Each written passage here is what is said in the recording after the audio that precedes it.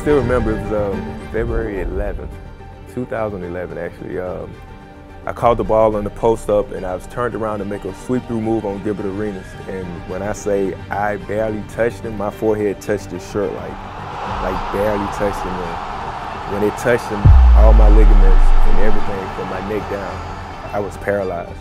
And all I kept hearing Kevin Garnett kept saying, "You all right, you all right?" And I'm like, I can't move. The whole thing I kept saying in my head was, the devil gotta try harder than this.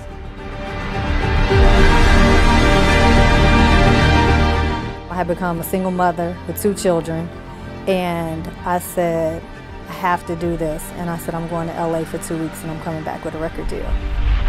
There's always life after anything that you're going through.